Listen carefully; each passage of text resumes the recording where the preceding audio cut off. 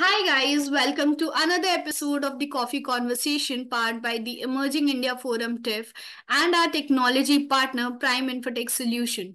Today's theme is Empowering Through Compliance, a conversation with the expert under the Sri Shakti series. I am Jolly Singh, co-host at Coffee Conversation and associate with Prime Infotech Solution. And today we have with us Priti Sikdar, having over 25 years of experience in risk management, information security audits, internal audit, and compliance audits. She is an international author with two big books, Practitioner's Guide to Business Impact Analysis, and a strong security governance through integration and automation. She has also been adjudged among the top 15 global top talent professionals by BCMI. Today, she has graced us with her presence to share insights from her illustrious career and offer inspiration to aspiring professionals in the industry. A very warm welcome to you, ma'am. Thank you. Ma'am, our today's conversation is divided in three parts. With the first round is the professional questions. The second round is the personal questions where we like to know you, prefer knowing you as a person apart from your career, and then we round up the entire conversation with a very fun rapid fire round. So let's get started with the very first round, which is the professional questions round. And my very first question to you would be that with your extensive experience in risk management and compliance, how do you approach identifying and mitigating potential risks for your client? Yeah, good question. Uh, the problem is that we wouldn't have industry, we wouldn't have business without risk, right? So risk is everywhere, threat is everywhere. And uh, as far as clients are concerned, now more and more the regulators are also, uh, urging them to go into risk management. So basically, what the earlier businessmen used to do by thumb rule, now we have got disciplines to see. And basically, how is risk defined? It's a outcome of uncertainty on objectives. And what objectives? The objectives of the business, objectives of the business. So when I approach the client, and I define myself personally risk as something very personal. See, the way we treat person in even in your personal life, do we pull the lock twice before we leave? No. Do we see to it that it is locked? So security risk and risk taking is a personal matter. So whoever is doing risk assessment, suppose you and I do the same risk assessment, yet there would be differences. So for each client, getting them on the same page, I would take them into a workshop mode so that they themselves from the horse's mouth, they can identify the risk that they are facing, the past precedents that has happened in security. Because risk is not standalone. It is a part of your business, a part of your business continuity drive, everything. So they have to identify the risk, because hurricane is not common to India, but hurricane is a threat. So what is a threat and what culminates into a risk, that should be very well defined. And that's why I always take a workshop and a awareness campaign before I start. I see to it that it is done. And then there are various ways of attacking risk, qualitative, quantitative. That is different matter. That is let's not go into that. But first of all, identification of risk is important, just as important as a doctor is diagnosing the illness. Unless he diagnoses, he cannot treat. So unless you diagnose the risk, you cannot treat risk, right? Absolutely right, ma'am. Can you like share any particular challenging project which crosses your mind, which you have worked on, and how you exactly overcame obstacles to deliver successful outcomes? So I was doing a compliance project on SOC 2 for a multi-country and multi-location this thing. Okay. Now there were various problems. The client was very tough, and as always, and they had very deadlines which were this. And unfortunately, I had a team of people who were doing first time with me. So I had to give them classroom coaching and strict discipline we had to work. That is all fine, that happens many a times. But the worst thing which happened was that when I was interviewing one of the countries in the South America, we realized that they could not understand English. And the person who was mediating from the client side, he got so angry. Priti, didn't you anticipate blah, blah, blah? So I said, no problem. So we use the translator app which is available. And so from here, the question went translated into Spanish. Then it came back, the answer came back, though it was slow, but we could manage to complete the questionnaire that we wanted to do. And that is how. Secondly, discipline is very necessary. You don't say so many things you are doing, you may forget.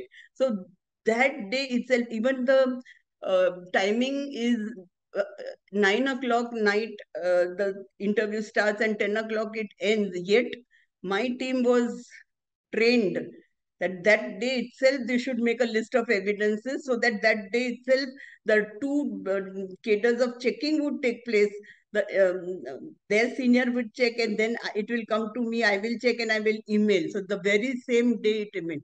So if you follow a discipline and strict timelines and strict way of working methodology, then I think that nothing is challenging. Because if there is a problem, there's always a solution. As you saw, there was a translator which we could use. So Yes, ma'am. Like as rightly said, every nothing problem has a is solution. easy and nothing is difficult. That's what my father-in-law always used to say. Nothing is easy and nothing is difficult. Your approach should be proper. Absolutely, ma'am. Ma'am, as someone certified in CISA, CISM, CRISC, ISO 27001 LA, and all the courses, how do you keep up with the evolving landscape of information security and compliance standards? These are just tail end, I can say, which adds to my profile. The real thing is, if you are in compliance, then you have to be online real time. You have to study the latest. Like now, the uh, Privacy Act has come. A few years back, GDPR came. So you can't say I'm CISA qualified, so I'm qualified to do it. No, you have to study what it entails and what are the requirements. Then only you can service the client. Being a CISA qualified does not mean anything. Ma'am, also how do you see being very much updated with the dynamic profession that you are in, and the certifications, as you said that these are just profiles that uh, Enhancers. yes, profile enhancers, exactly, ma'am. So, how do you see it? As someone who should what should they focus on? Profile enhancing certifications or being updated? Because or they should go hand in hand. What is your approach exactly in this matter? So I have got many mentees all over the world, okay, because I'm an international author, etc. So I always tell them have a balance of both. 1 year, one certification, take it, because it is a part of your professional CPE, they call it, na, the professional education. And what happens when you are constantly a learner, na, your learning curve never falls down. Your learning curve always remains a student's curve, and that is how it will reflect in the work you do. You are more amenable, you are more acceptable to changes and other things.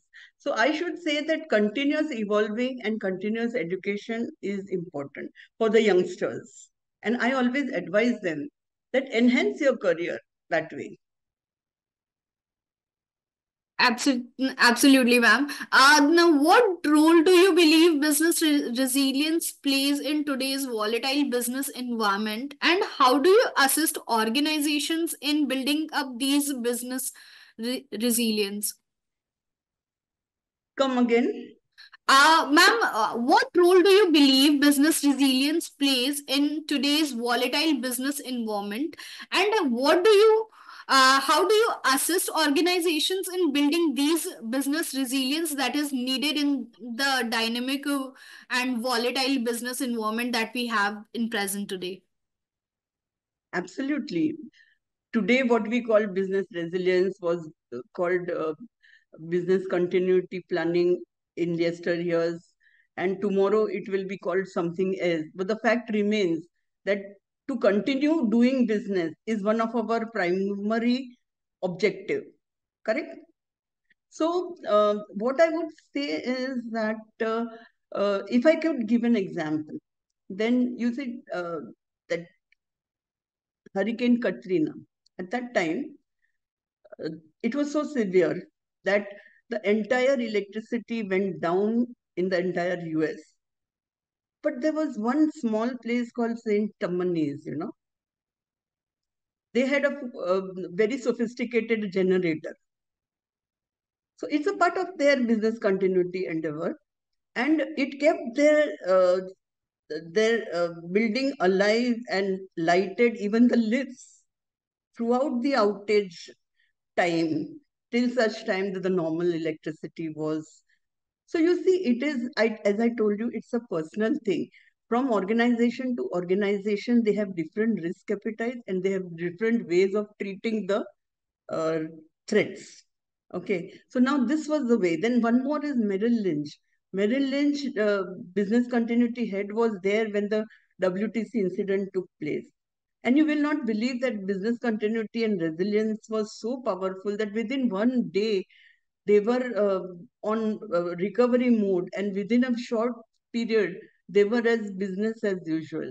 So you see, resilient planning, resilient to be resilient is important, and you can also see that COVID time, those who were internally and inherently strong and they had the resistance power, they did not contract the COVID. But who contracted COVID? Those who were a bit on the weaker side. So, uh, so that itself, the happening of COVID is a danger bell for us actually. That now, if we neglect uh, planning for business continuity or resilience, then we are going into big loss, because empirical evidence says that around 20% of the 80%, rather, not only 20% of the industries, they shut down after a major outage. Okay. So you can imagine, you cannot underestimate and saying that, oh, this is not important. I consider that business resilience should be woven into the fabric of every organization. Uh, could you share insights, ma'am, as in like for your experience in conducting third-party audits, especially in the financial sector, and ensuring compliance with regulatory requirements? Yeah. With the financial sector, it is always a regulatory requirement. Yeah. Okay. Yeah. So okay. Now we say that what is a third party? He is nothing but your extended arm only.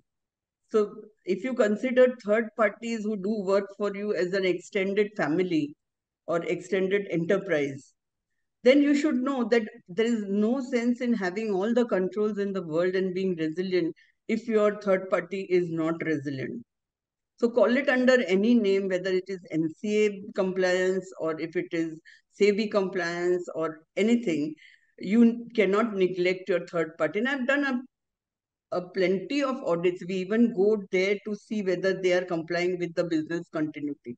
Should anything happen to them, will the company suffer or not? Then also we look at third party as a single dependency, the single point of failure, where if the third party stops functioning, then uh, the original person who depends on him cannot go to anybody because he doesn't have anybody in the pipeline. So then having redundancies and having, it's a big study, that how to treat single point of failure, how to go and audit into the third party audits. And you know very well that the SOC 2 is basically due to that. All the cloud service providers have to submit SOC 2 reports to the the clients, because and they are publishing on their websites also, because third party has become very essential now.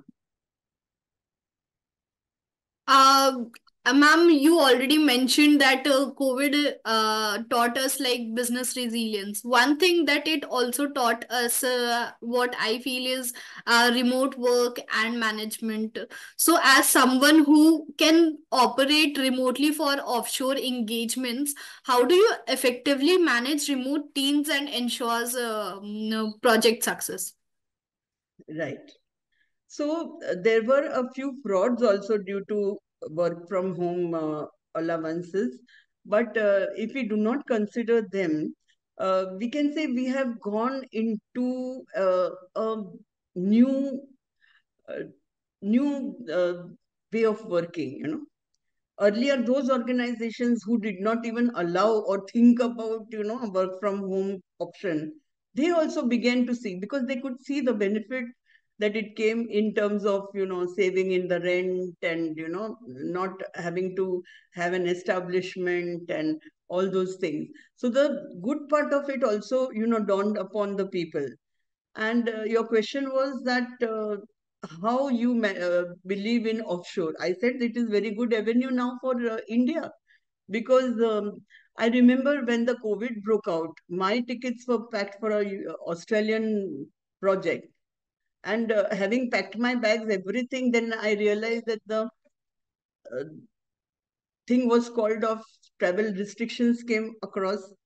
So then I was thinking that what to do, how to make the most of the opportunity or leave it. And I suggested the same model as you are suggesting, the offshore model. I said, no, no, I gave the full proposal again to the company, and I did the entire thing offshore, because at home I had nothing else to do also.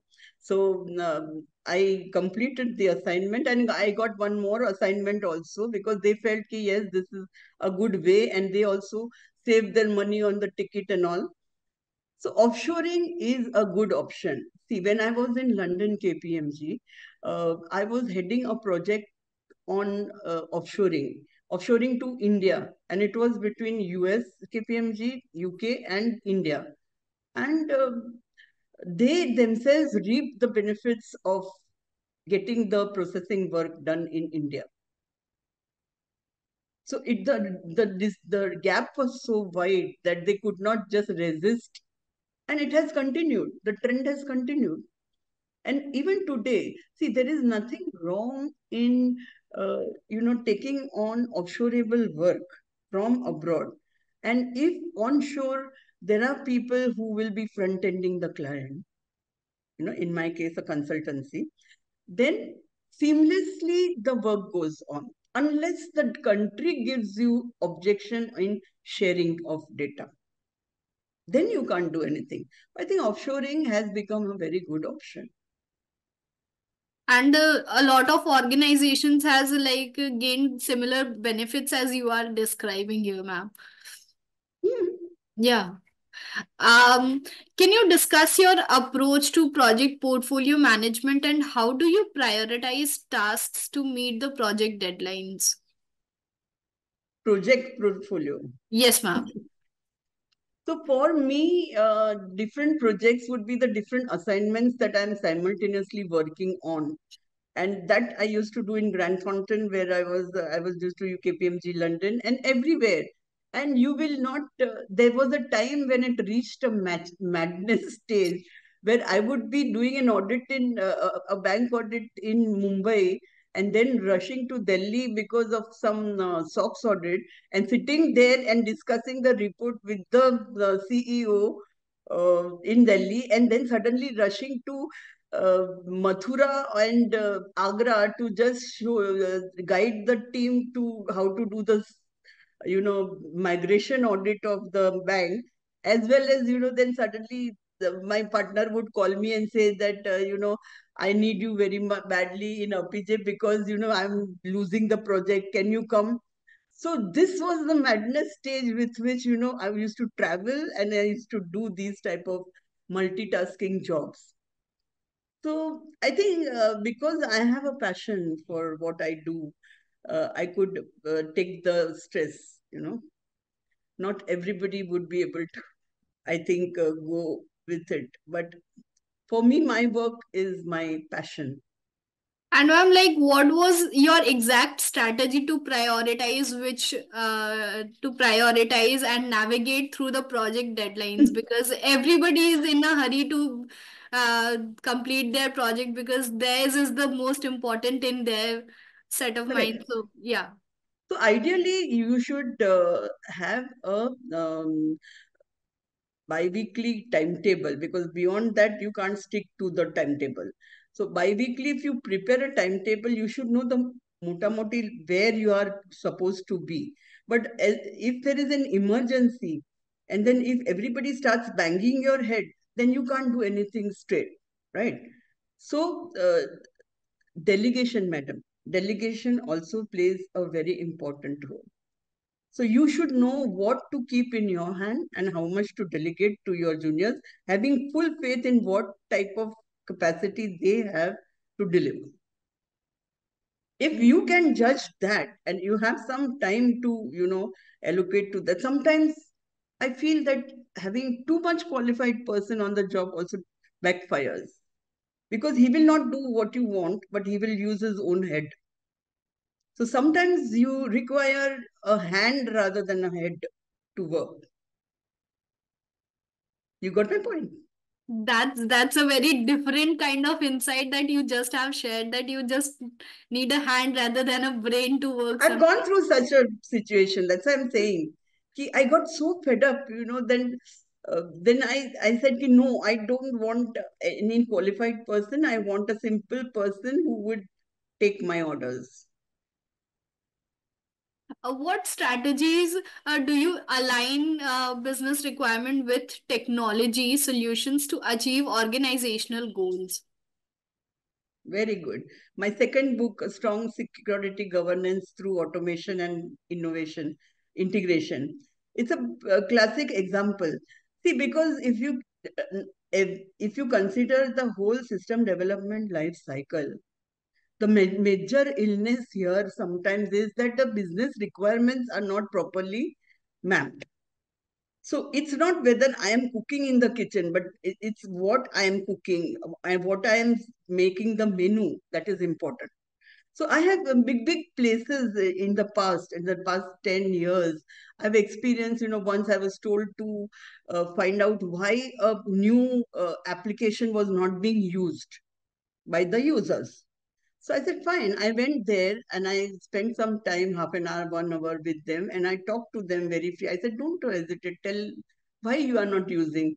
So they said, this app has an inherent problem. SEBI requires us to, give our report by 7 every day. And this will not, if we use this will not allow us, so that we will have breach of the condition, and then we will face the penalty. So that is the reason we don't use. Then why was this point not taken out during the requirement phase, where it was, this is a very crucial point, the timeliness should have been there when at the time of, so the entire thing went into a loss. I was in a very big company in the UK, and they scrapped one application after undergoing at least 60% of the work, whereas if the steering committee would have taken a call at 25%, they would have scrapped it. Plus more small things, handling the entire system development life cycle, agile, this, that, should suit the requirement of the user. User involvement in SDLC is the major issue. And yes, if you match the business requirement with technology, you can do much better, much faster. I agree. And ma'am, how do you describe the impact of technology uses in your career specifically? Sorry? How do you describe the impact of technology usage in your career? Exactly. It is, I can say my career would and technology goes parallel to each other. because even if you see the major compliance solutions that we have, they are all based out of software. And the tools to audit, they are also software, ACL, IDEA, all those things. So I feel that technology cannot be removed from our lives at all, whether it is industry or whether it is consultancy or audit or whatever. What advice would you give to aspiring professionals looking to excel in the fields of risk management and compliance? Right. So there are students who are out of the science stream, it's BSc IT. For them, technical things are much simpler. So they can go for those type of certifications like CISM and all those where, the technical skills also will be used for compliance. Whereas there would be other things like CISA and other where, your auditing skills will be. So auditor skill can be assumed by anybody. You can adopt auditor skill if you are properly trained. So and the most important thing is that the person should ask himself or herself that what is it that I have interest in. After you have passed a certain degree of graduation and post graduation, what field it is that is interesting me? Is it say forensics? Is it this? And one should go for it, because I feel that if you work and make a career out of something which you really like to do, you'll make much more successful career woman or career person than you do something just for the heck of it. Absolutely, ma'am. And that is it for the professional round questions, ma'am. We are towards our next round, which is the personal questions round. And my first question to you would be that outside of work, what are some of the activities or hobbies that you really enjoy to unwind and relax? Right. So if I tell you that I enjoy to just do nothing Okay. sometimes. Yes, ma'am. I That makes sense. would you believe it? Would you believe I it? would definitely believe it because now it's so much of work that we enjoy doing nothing. So sometimes that is also very important, because the good thoughts come to you when you are doing nothing. Creative thoughts come to you. But basically, I write poems, and as it is, I am a writer. Yeah. So creativity is very much a part of me. Plus, I like to listen to music, and I like to go on a road trip Okay, sometimes. ma'am. And how do you prioritize spending time with your family and friends amidst your busy professional commitments? I am always free for everybody. That is my motto. Okay. So I my family is my first priority and has always been throughout my career. Because when my son went to UK to study, I went there and stayed with him for 4 years, and I was working with KPMG. So I always feel that without my family, I am nothing. So I have very strong family emotions. Okay, ma'am. And as you mentioned that you like to travel, so do you have any particular travel experience that left a very lasting impact on you? Yes, of course. My entire family, we had gone to Kerala, and last minute, my son told me that let's not take the flight. I will drive. So I just could not believe it, and I said, "You first ask your dad." The dad also said yes, and that was the most hilarious experience of my life. That we had the ride up to Kerala from Mumbai. Um, Great, ma'am. And like there you are an author But yourself. why it was exhilarating, because I Yeah. am he was driving at a speed of 175, yet Oh we my could not God. come. And twice the at the Naka, that gentleman, he extracted money from us, because Oh and we my had a God. very great time spending in this. So Like that makes sense when you said that it has a lasting impact on you because like 175, 180 is like something very, and very we didn't even come to know he was driving that much. okay. Then you love speed. It should be inferred that you loved speed and like you really enjoyed that. When I'm on holiday, I love everything.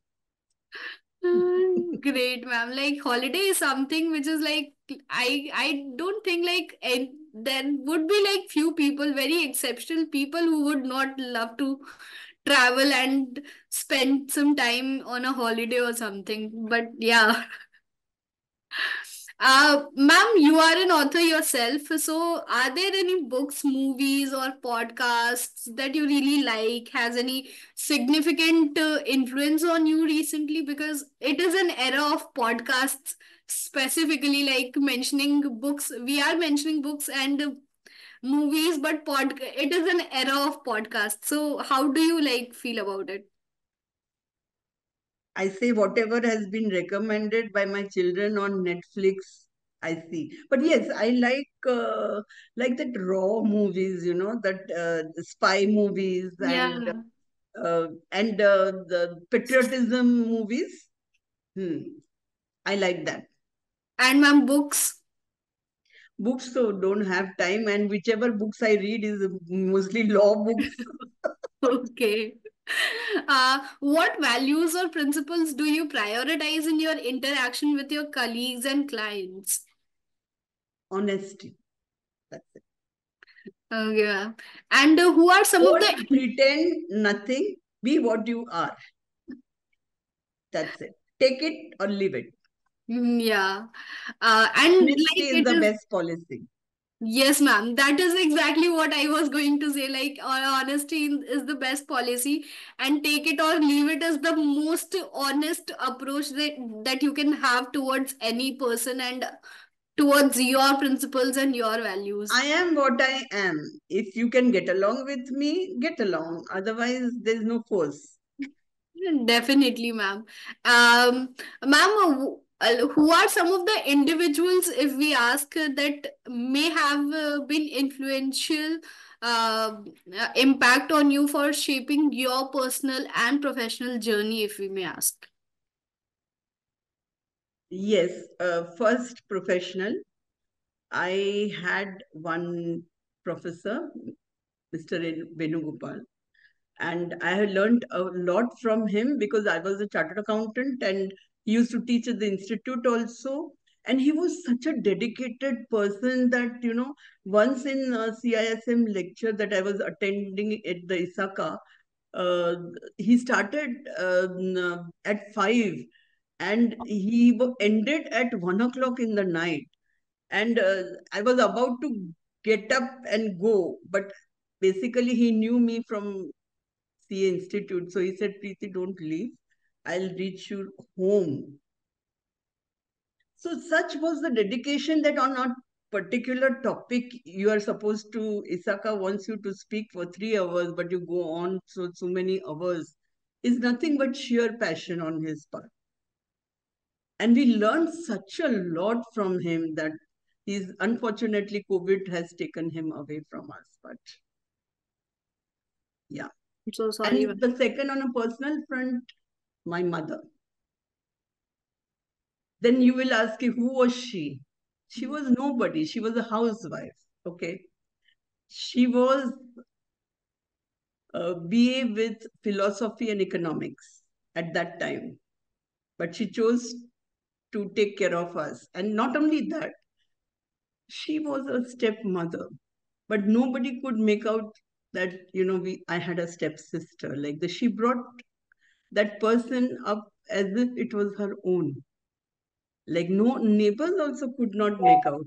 So you see, this was the highest value, you can say, that I found in my own house.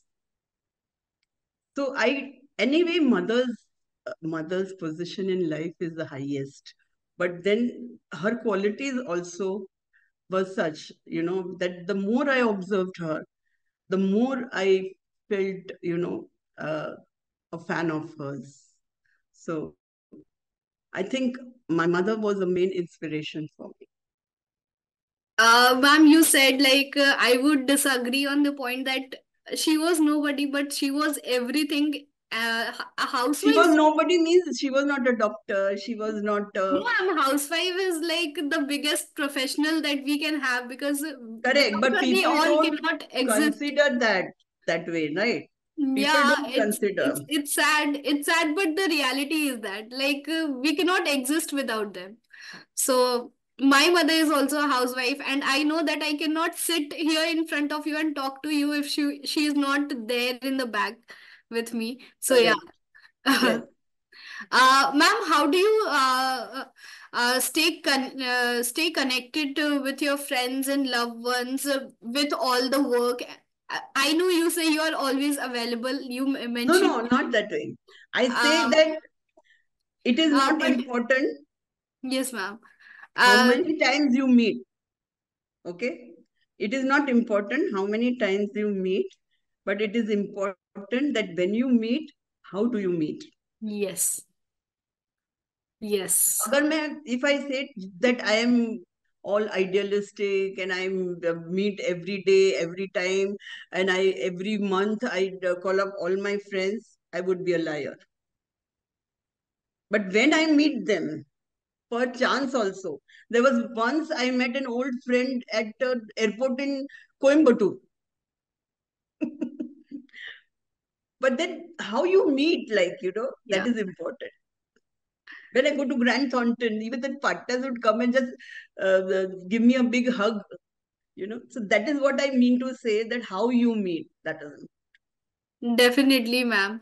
Because we have so much of busy life that maintaining a healthy work-life balance, taking your family and friends with you and keeping them beside you all the time, even when you are working and Or not not there. possible, not Yeah, possible. yeah, exactly, ma'am. Okay, ma'am. And like, what aspirations or goals do you have for yourself out of your professional career? You have like achieved a lot, but what are you like aiming on in the next coming years? Yes. I have one more book that I'm contemplating dedicating it to my mother. Okay. Okay. A gift called life. Oh, And that would not be a theoretical book. It would be based on experiences to, you know, I want the youngsters who commit suicide, at a very young age, to reason it out with them that life is very beautiful and give it a second thought and a second chance. a very important one, ma'am. Because yes, ma'am, it is very important. Like Because all the people. I've seen many of them. So it had inspired me and I want to finish that book. And me and my audience, our audience is like definitely looking forward to it because it is a very real time issue presently. So yeah. Uh, Last question for the round, ma'am. If we were to ask you to describe yourself in a word, how it would be? Describe myself. Simple. I'm approachable. Anybody. I'm sim. I could say that I want to be simple. That's it. Great, ma'am. Simple and beautiful, and yeah, approachable for sure. That is it for the personal round questions as well, ma'am. We are towards our the last round, which is the rapid fire round. I would be like asking you very quick questions. You just have to be like you also have to be very quick and answer it like in one word or a sentence, like how, and like we are trying to just make it fun for the, like, this has been a very insightful and serious conversation. So let's get started. My first would be tea or coffee. Tea. Okay. Favorite cuisine. DDLL. What that does mean exactly? दिल वाले दुल्हनिया ले जाएंगे. Ma'am, It was cuisine, the cuisine, like what food that you prefer, like Chinese or Asian or continental? Thai. Thai, okay. Um, Early bird or a night owl? Early bird. Beach vacation or a mountain retreat? Mountain. Dogs or cats? Dog. Fiction or non-fiction? Fiction. Favorite holiday destination? Switzerland. One, okay. City life or countryside life? City life. Introvert or extrovert? Extrovert. That is it, ma'am, for today's conversation. Thank you so much for giving out your valuable time and sharing like so much of valuable insights for us. It has been a very wonderful and overwhelming experience, and I hope you enjoyed this as much as we enjoyed having you on the I show. did. I again thank you for taking the time out of your busy schedule and taking this session with us. Me, our team, and our audience has been like very are very much obliged for you to taking the time out of your hefty schedule. Like we know how much is there in your plate, so thank you so much. Uh, Yes, ma'am. And for our audience, please stay tuned to watch this and many other interesting conversations on our YouTube channel, the Coffee Conversation Show. Please like, share, and subscribe to the channel. And also do look forward to yet another interesting conversation with yet another guest. Thank you so much, everyone, for joining. Thank you, ma'am, once again for joining, and we had a very wonderful time with you. Thank you so much. Same here. Same here.